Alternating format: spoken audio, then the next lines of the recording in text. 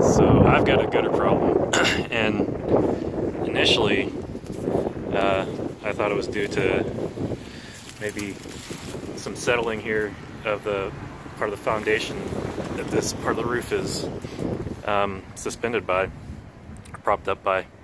So I bought this jack post, but I don't think that's really the main part of the problem. What is really going on?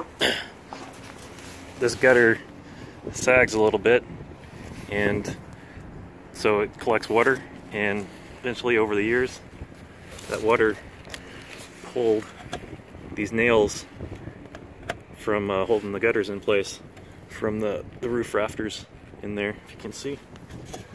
So what I'm gonna have to do is replace these with wood screws.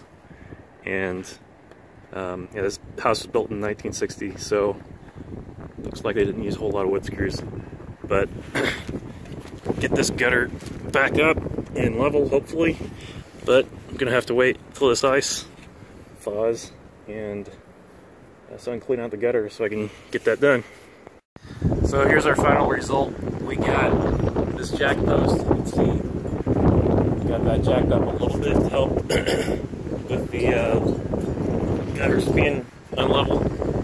But got some screws into the rafters of the roof. Still does a little bit of standing water here, but at least the gutters will not overflow again. So there you go, problem solved.